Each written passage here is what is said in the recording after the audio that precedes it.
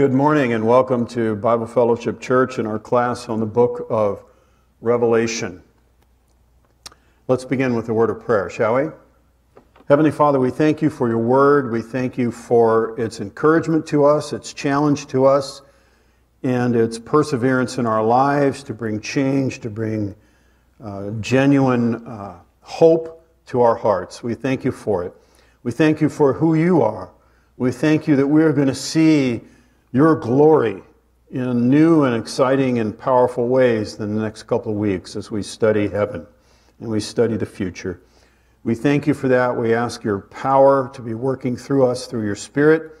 I pray that all who hear my voice, be it here in this auditorium or elsewhere via the web, that they will be challenged to walk closer to you, to give their lives to you, and to live for eternity in all that matters. In Christ's name we pray. Amen. Okay. Now, I thought I would give you guys this morning a little bit of a taste of church history. Okay? This is sort of a tradition in the Hard family. I want to talk to you about a man that I did my doctoral dissertation on and wrote a book about. About 3 people have read it. I'm not kidding. One of them was my mother. And my wife had to edit it. So she read it and critiqued it and made lots of corrections. Thank you for that. But his name's John Frith. And most people haven't heard of him unless you're a reader of Fox's Book of Martyrs in the larger editions. In the shorter editions, by the way, there's no such book as Fox's Book of Martyrs originally. What John Fox wrote was a huge 11-volume treatise called Acts and Monuments. Okay, just no extra charge for that.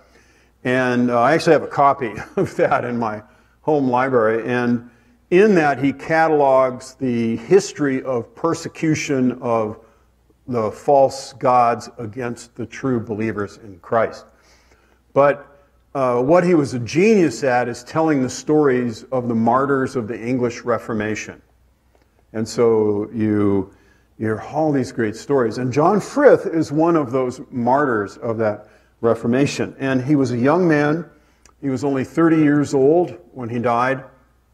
And he was burned alive at the stake in 1533.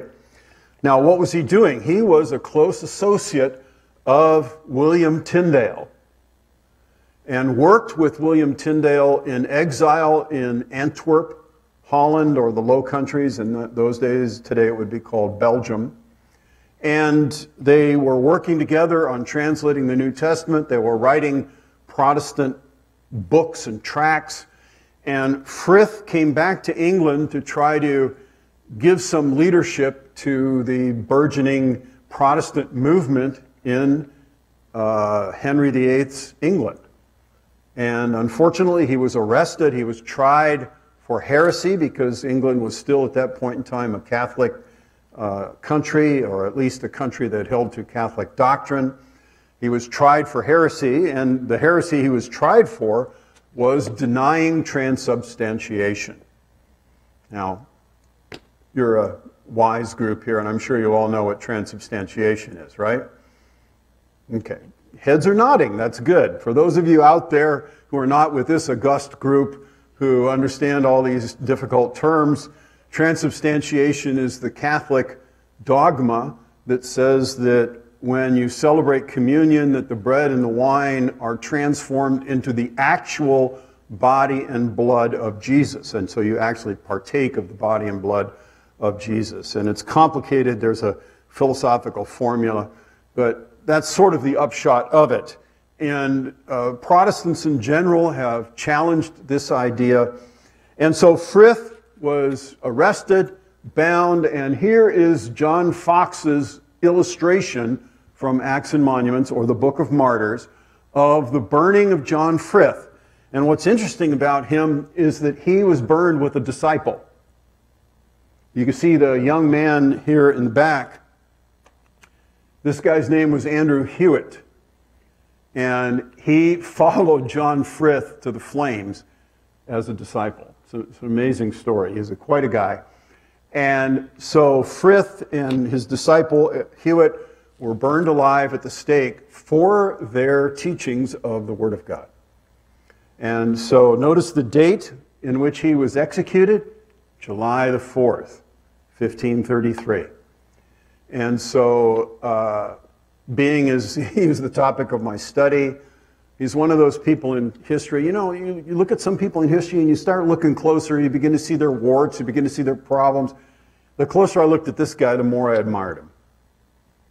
So I want to just remember here, and if I could tie it into what we're talking about today, we're talking about heaven today. Yay. All right? And we're going to see that heaven needs to be our focus in our lives. If we're not heavenly focused, we get too wrapped up in this world. And I'll say more about that later on. But these great men and women of the faith, and there are many people today who are suffering for their faith, right? We hear stories from all over. And many people are being killed for their faith still today. Hopefully no one's being burned alive at the stake. It's a particularly horrible way to execute someone. But people are suffering today for Christ. And if all we have is this life, then they're fools. But if we're looking for that eternal city, that eternal home with Christ for eternity, then they're not fools. So, with that having been said, we're going to move on. And let's see. Okay, where did this come from? Okay. There's just a problem with the animation there. Sorry about that. Moving on to the new heaven and the new earth revealed, verses 1 through 6 of chapter 21. So if you'd take your Bibles and turn in the book of Revelation to chapter 21. You know, today's quiz will be, when will we get to chapter 23? There is no 23. Okay. That's like 1 Hezekiah 3, right? There is no Hezekiah. All right. So let's begin to unpack this. We left off last week talking about a very sober and somber topic, the topic of the great white throne judgment and the judgment of the unbelievers and their fate. Today we're going to start talking about the new heavens and the new earth. So we see in verse 21:1, let's read this together. Then I saw a new heaven and a new earth. For the first heaven and the first earth were passed away, and there is no longer any sea. All right. So let me just get to the right location here. This is the problem with electronic stuff. You have to flip through it here. So I saw a new heaven and a new earth, and the first heaven and the first earth passed away, and there's no longer any sea. Now we read that, but you got to really stop and say, what is this saying? So for us as believers, I think we need to not get too upset about the destruction of the earth. This present world is not permanent. You got that? That's what this is saying here. What I find perplexing is the people who've rejected God and His Word. You know them. They're believers in naturalistic evolution, atheists, who are so passionate about saving the planet. Right? You know what I'm talking about. And they have no real concept of a higher power, and yet they want to save the planet. Their whole life philosophy is based upon the belief that their own existence is a great cosmic accident. I mean, that's what naturalistic evolution is teaching, right? You're here because this, the atoms smashed into one another. They have no explanation of how the atoms got there to begin with, right? The Big Bang. Well, what started the Big Bang? Where did the matter of the Big Bang come from, right? So there's no real answer to creation and why we're here and how we're here. We're all products of physical and materialistic chance. They reject the truth there's a creator of the universe and our earth, and yet seem to find meaning in efforts to save the planet. Why? If there's no God, there's no resurrection, and Paul said, let us eat, drink, and for tomorrow we die. Right? What possible meaning can there be in saving this planet if it's eventually doomed to sun decay, right? You know, they tell us, the scientists tell us that in a couple of billion years or so, our sun will just die out, become a dwarf or something like that, you know. And of course, then Earth will be all messed up then anyway. Now, so why, you know, this has always kind of puzzled me, how the illogic of these positions. Of course, now, from a believer's perspective, we know that we're responsible and been given the responsibility by God to care for this world and its creatures. In fact, theologians call this the cultural mandate. It comes from Genesis 1:28, where it says, when God creates men and women, and he says, rule over the earth, subdue it, and manage it. Well, we've not done a very good job of that, have we? And this would include management of the earth, but our sinfulness, the curse of not only our sin, but the curse on the earth itself has brought forth all kinds of problems. You know, human greed. People destroy the earth to make a buck, and we don't manage it well. We pursue animals to the point of extinction and all of these things. So I agree with the principles. Yes, we as human beings are responsible to manage this earth and not abuse it. But there is hope. We know that beautiful as this present creation is, it's cursed. Hard to imagine that curse. One of my favorite places in the world is Yosemite Valley. Anybody ever been to Yosemite Valley in California? You got to get there. Get it on your bucket list. It's beautiful. It's one of the most beautiful places you'll ever imagine. Or the Grand Tetons in Wyoming. I like mountains. But there's all kinds of wonderful, beautiful places. I've been to the Foz de Iguazu it's basically the Niagara Falls of South America. Amazing. Right? These things that God has created. But this is a world where there's a curse. Imagine a world where there's no curse, no sin to destroy and abuse it. That is what is coming. See? The only detail as we're given here is that there will no longer be any sea. Now notice, it also says a new heaven and earth. Then this new earth is not going to have any sea. It's going to be different. As Forrest Gump said, it's a whole nother earth. All right, thank you. That one just went shh. I guess Forrest Gump is out of our memory banks now. But it's going to be radically different. And I think it's going to be so cool, it's going to blow our minds. And there's even those who interpret these verses that say maybe the present universe will be completely done away with. Now, we looked at this a little bit last week. We talked that Peter said that this present world is going to be burned up with fire and there'll be a new world. So this is not just said in the book of Revelation. There are many of the prophets who looked ahead and said this present world, this present existence is not the permanent one. And that's encouraging. And so if you stop and you think about it, how big is God? Right? You think of the universe and the enormity of the universe, and that may be temporary. That may just be here for now, and there's going to be a new one. And we don't have a lot of detail about what it's going to be like. So what we're going to see a little more detail on is this new city of the new world that's created. So we then see this new Jerusalem descending from heaven, in verse 2. Let's read that together.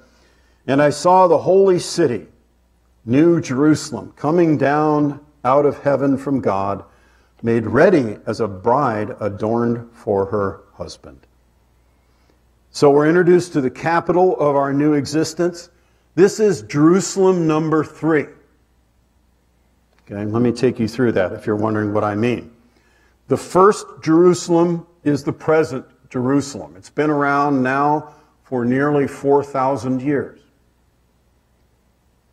The actual prehistoric city where Jerusalem is, the first indication of that in existence is during the life of Abraham. If you remember when Abraham came back from the slaughter of the kings, Melchizedek, this is really Bible trivia here, if you know who Melchizedek is. How many of you know who Melchizedek is? You're blessed. Okay. Remember that Melchizedek, king of Salem, and Melchizedek, the name means king of righteousness, right? Melech is the Hebrew word for king. Sedek is the Hebrew word for righteousness. So Melchizedek, king of Salem, comes down from what eventually is going to be the city of Jerusalem and gives to Abraham bread and wine. Very interesting analogies here.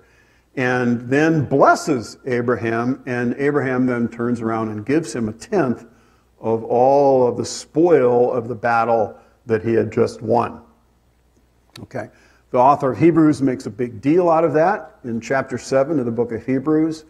Melchizedek's mentioned, I believe it's in Psalm, is it 2 or 110? Anyway, so, but Jerusalem goes all the way back to the days of Melchizedek and Abraham nearly 4,000 years ago. Okay. But as we saw in the Great Tribulation, that Jerusalem itself is going to undergo a great earthquake. The city is going to be split. So we believe that as Jesus reigns on the earth, remember we're premillennial, we believe that there's going to be a literal kingdom for 1,000 years and so forth, that Jesus is going to reign in a new Jerusalem, or at least a rebuilt Jerusalem. Probably a repaired Jerusalem, and that the world, after all the ravages of the Great Tribulation, will probably be restored. Some of the curse may be removed and fixed. But it's still going to be the same earth that we know. It may be reconfigured somewhat. Remember, the great earthquake was going to flatten the mountains and raise up the islands and so forth. So we're not sure exactly what the topography of the new earth is going to be. It will be improved and changed, but it will still be the same earth. What we're talking about here is a new Jerusalem, a completely new creation that comes down from heaven. So as this third Jerusalem comes down from heaven, some interpreters, I was reading John MacArthur and his commentary, which is really excellent on this section, say that this is because this new Jerusalem already exists in heaven.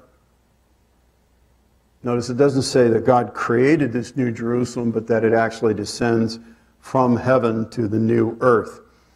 So now, when the Bible speaks about heavens, you have to understand the context and how the Bible uses the term. There's sort of three ways, or three heavens, if you will. First, there's a heaven of what we would call the sky or the air, where the birds fly, where the airplanes fly. That's the atmosphere. The Bible sometimes uses the word heaven, and it's clearly a reference to what we would call the sky. Then there are the heavens, which are the abode of the planets and the stars. Now, to us, those heavens would be space. Right? So, we look and we see the galaxies X many light years away and so forth and so on. And so that would be the second heavens. The third heavens, however, is the abode of God. And it's not like we can get in a spaceship and fly to God, that He's out there in that second heaven somewhere. It really is a different dimension. And I think there's biblical proof for that. If you recall, I was just reading this the other day, and so I don't have the reference at the top of my head, and it just came to my mind. But if you recall, Elisha was predicting a victory for the armies of God, and his follower didn't believe it, and he prayed, and he said, Lord, open his eyes, and all of a sudden he was able to see the armies of the angels surrounding the enemies of Israel.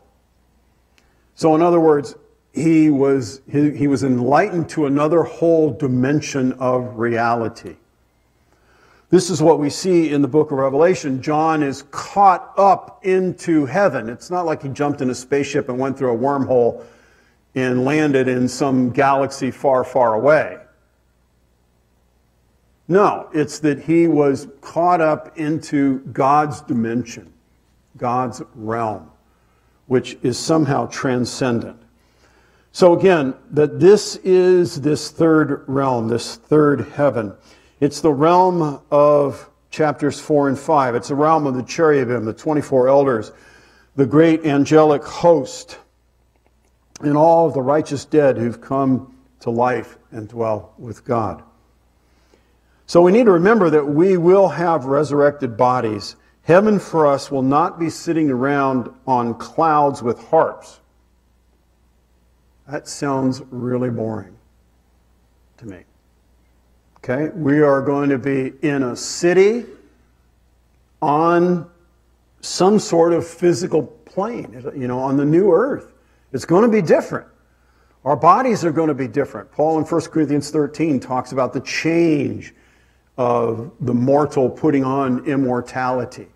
We know that maybe our resurrection bodies will be like Jesus' body. Jesus was able to, in his new resurrected body, walk through walls, to ascend up into the air. He wasn't fixed down by the forces of gravity and so forth. He was able to eat. That's good news. So we're going to live in this new city, and they'll be described to us in tremendous detail in the latter part of chapter 21. It's going to be awesome.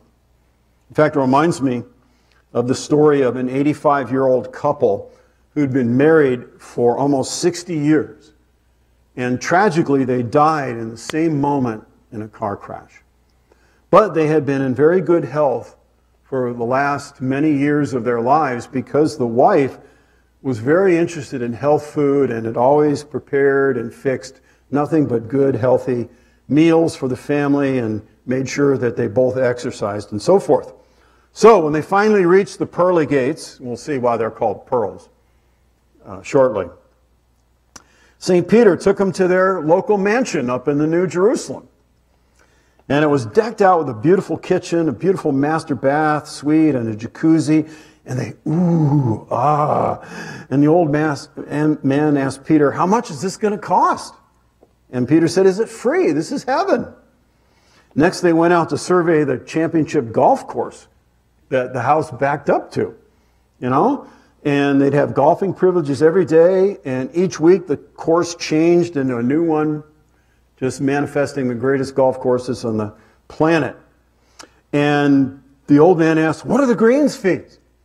And Peter replied, this is heaven, it's free. You play for free. And then they went into the clubhouse, and they saw this lavish buffet that you can't even believe. All the delicacies of the world's cuisines were laid out. And the man again said, how much to eat here? And Peter said, this is heaven. It's free. And, Peter was getting a little exasperated at this point in time. So the man said, well, where are the low fat and the low cholesterol tables?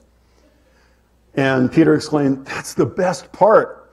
You can eat as much as you like of whatever you like, and you never get fat and you never get sick. This is heaven. And then once he said that, the old man went into a fit of anger. Threw down his hat, stomped on it, shrieking wildly. And Peter and his wife both tried to calm him down, saying, what's the matter?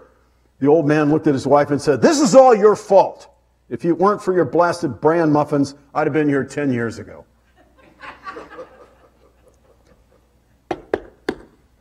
All right, had to work that one in. Okay, it's going to be great.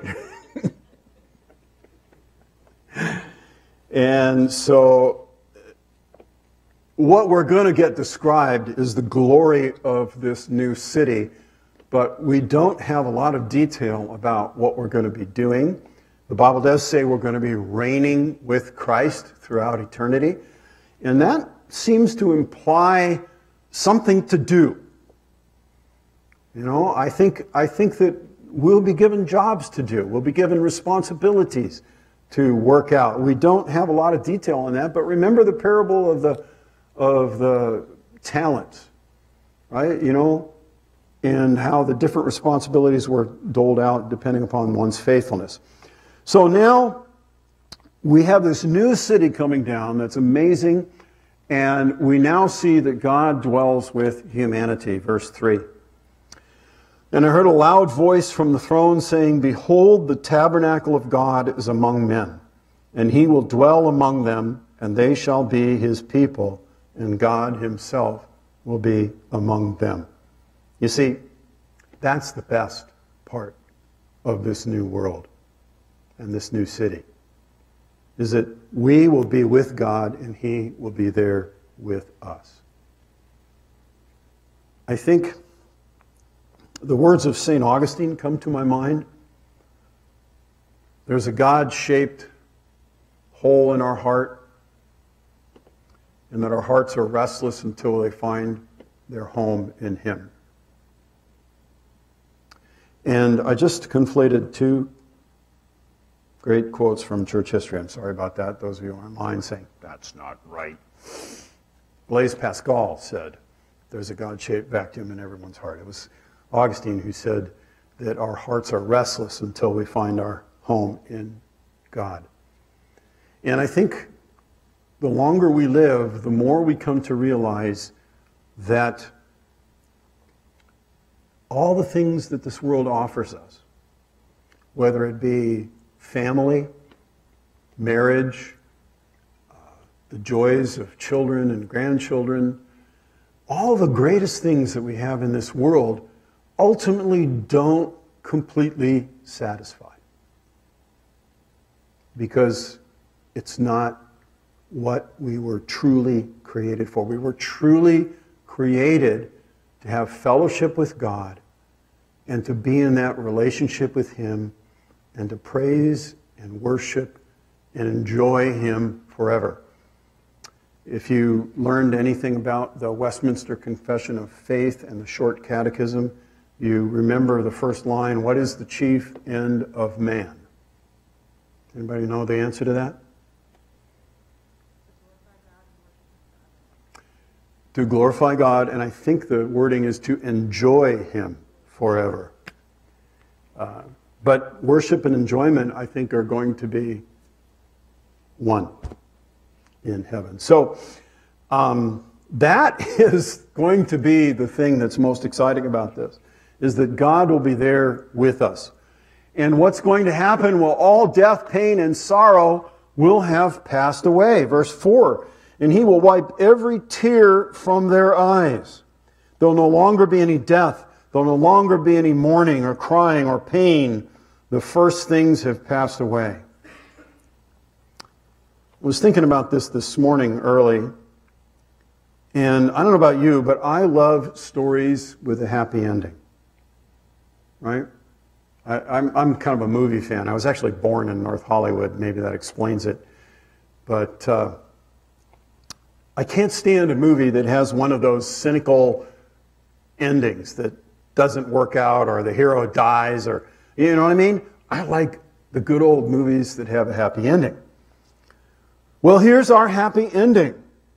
To those who are suffering, to those who have sorrow, to those who've been victims of injustice, to those who've been abused, to those who've lost and had their lives cut short by violence, this is your hope. This is our hope. That one day every tear will be gone. No more pain, no more sorrow, no more mourning, no more death. That's our happy ending. And after we've been there for 10,000 years, the pains and sorrows of this life will be long forgotten in the bliss of life in God's glorious presence. Amen? Amen? Oh, yeah, bliss forever in God's heaven. It's cool. Amen? Amen? All right, it's pretty good for 9 of you. But 10, excuse me. 11, 12. So we're growing. And then again, a reiteration, all things are new. Verse 5, and he who sits on the throne said, behold, I'm making all things new.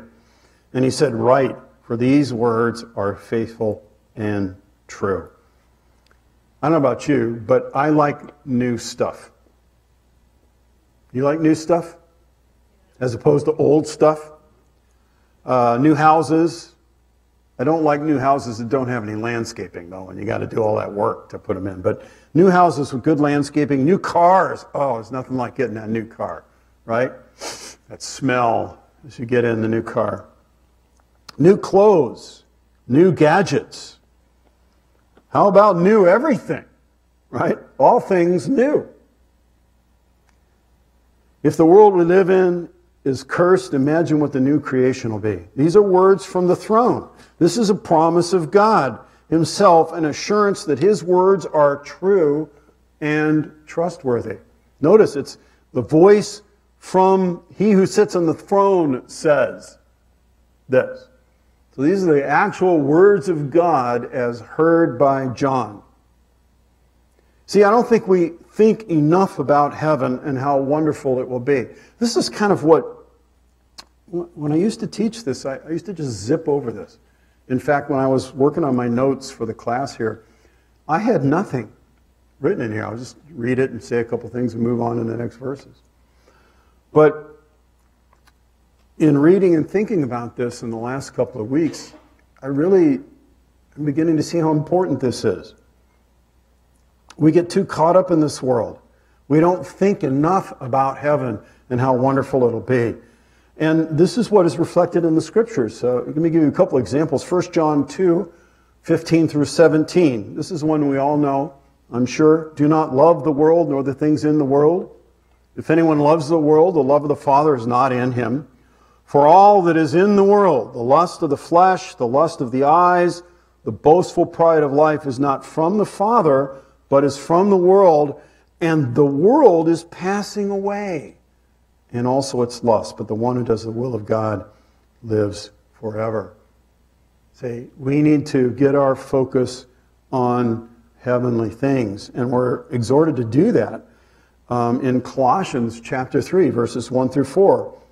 Therefore, if you've been raised up with Christ, keep seeking the things above, where Christ is, seated at the right hand of God. Set your mind on the things above, not on the things of earth. For you've died, and your life is hidden with Christ in God. When Christ, who is our life, is revealed, then you will also be revealed with him in glory. Now, this is one of those great theological truths in the Bible, and that is that a distinction between who we are in Christ and who we are in our experience. In Christ, we're seated with him in the heavenly places. In Christ, we're righteous and holy and redeemed. But in ourselves, in this world, we're sometimes less than holy. Here in this world, we can sometimes get focused on the worldly things and get our mind off of who we are truly. And so a lot of times the spiritual life is really all about getting our perspective into a heavenly perspective, to get our mindset on the things that are true spiritually about who we are. So keep seeking those things above. And then finally, God says, oops, that's already up there, I am the Alpha and the Omega, verse 6. Then he said to me, it is done. I am the Alpha and the Omega, the beginning and the end.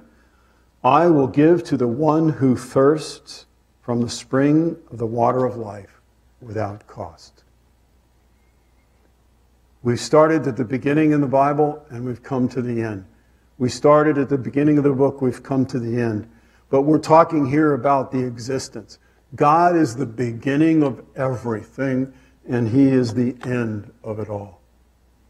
And the end comes as an eternity, something that will go on and on and on. But God is the source and the promise of all of that. And here's another promise, another gospel promise. We're going to see this echoed several times throughout this last few verses of the book. And that is that come and drink from the waters of life for free. Come and find salvation. And so this next verse, verse 7, is a promise to the overcomers. He who overcomes will inherit these things, and I will be his God, and he will be my son. Deep in our hearts, I think, I know I feel like this sometimes, maybe you don't, but I still feel like a child. I know you're looking at me and saying, that's no child. Right? But don't we all feel like that? We still have those fears and insecurities we sometimes had as little children. We desire this intimate relationship with our fathers. I don't have a whole lot of memories from when I was a little boy, but I do remember having arguments with the neighborhood kids saying, my dad can beat up your dad. Remember those? You have those kind of conversations because your dad was Superman. Your dad was he was great, and you wanted to brag on him. I remember one kid on our block who claimed his dad had a tank in his garage. Pretty hard to argue with your dad being cooler than that. My dad's got a tank in the garage. Like, wow, my dad doesn't have a tank. Of course, we didn't really believe him. We thought he was full of baloney, and he was. But what happens as we grow up older is we find out that our fathers are not really Supermen after all. They have faults, they have problems. Some of them are huge disappointments, right? Some are abusive, some become drunks, and some leave. And so deep in our souls,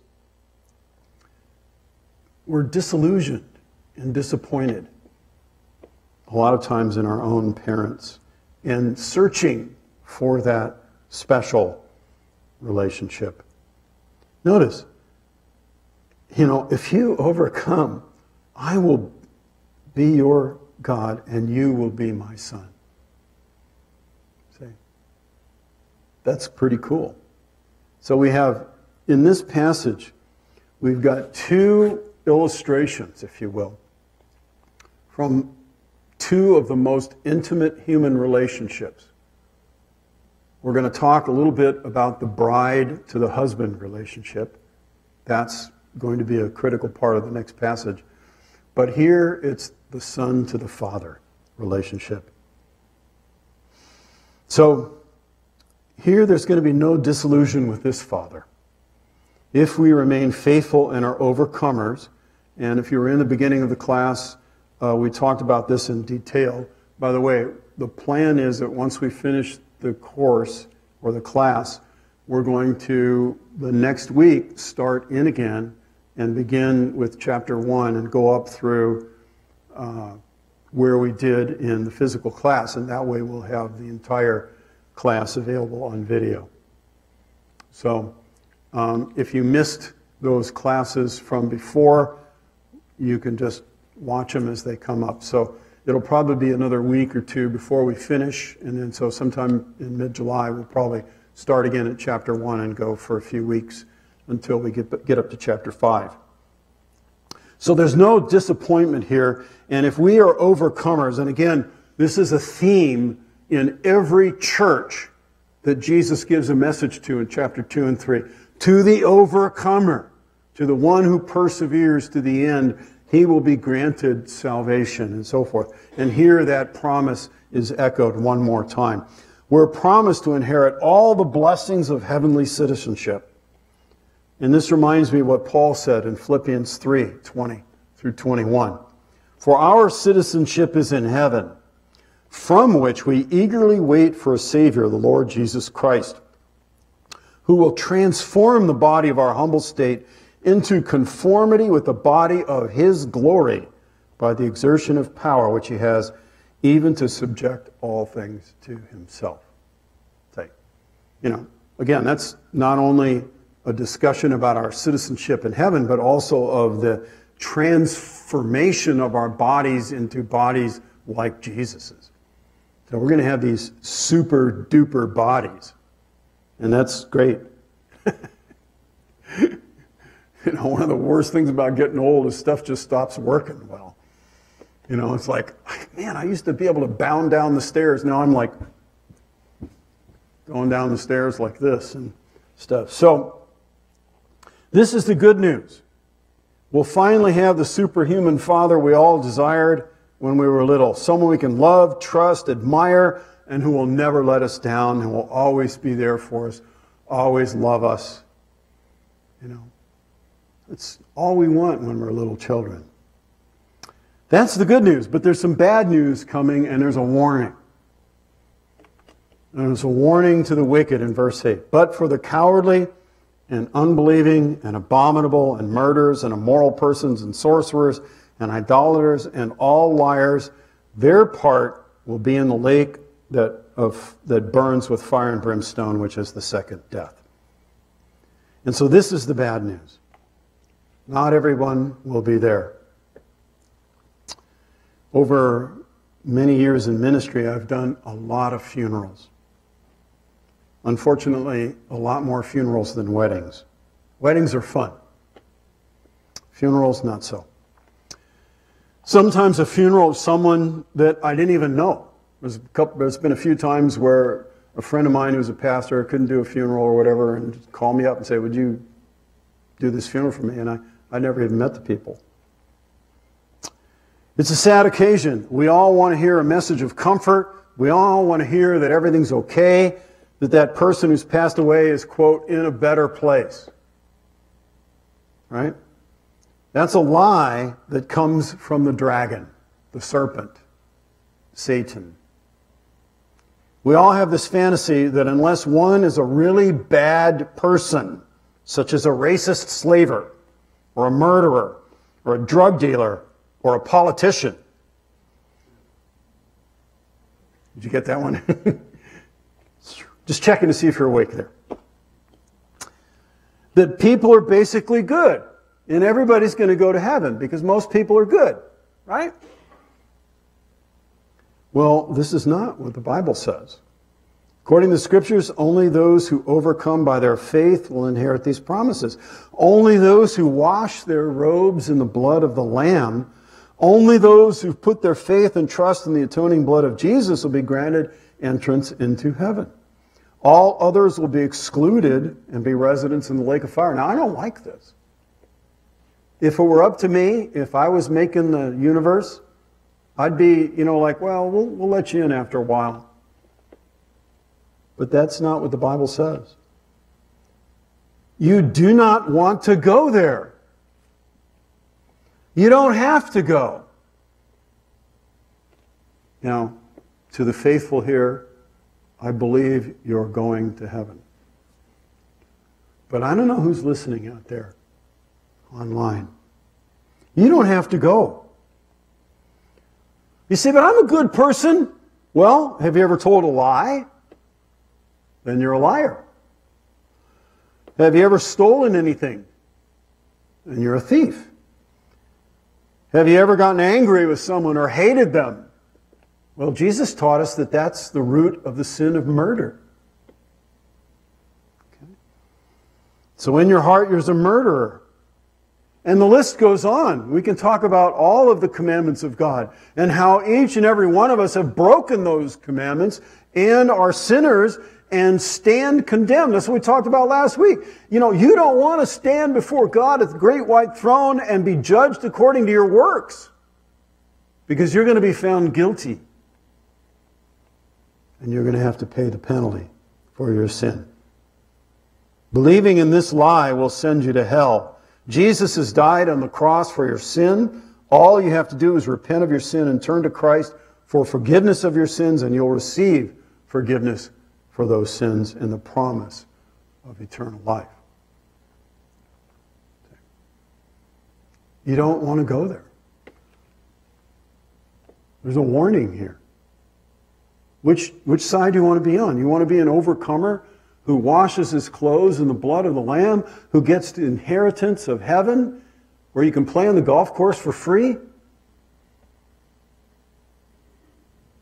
don't mean to make light of that. This is a serious decision.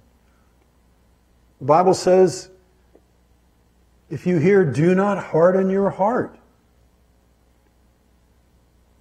Do not harden your heart against the gospel.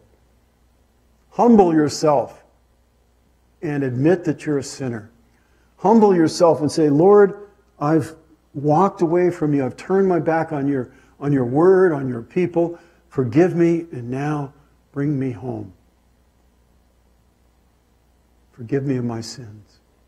Put your trust in what Christ did on the cross for eternal life. That's all I've got for this morning. Let's pray. Heavenly Father, I pray, Lord, that whoever might hear the words of my voice would hear this warning and would not come into judgment in the lake of fire. Pray that they would be inheritors of this great blessing of what we all longed for so deeply in our hearts, a relation with our Heavenly Father who loves us, cares for us, and will be with us for eternity. Father, help them to come to that. I pray and thank you for your word. I pray as we look in the next week or two at the beauties of heaven and the glories of where we'll spend eternity, that we will be excited about that and focus more on things of heaven rather than things on earth. In Christ's name we pray. Amen. Goodbye and have a great afternoon. See you all next week.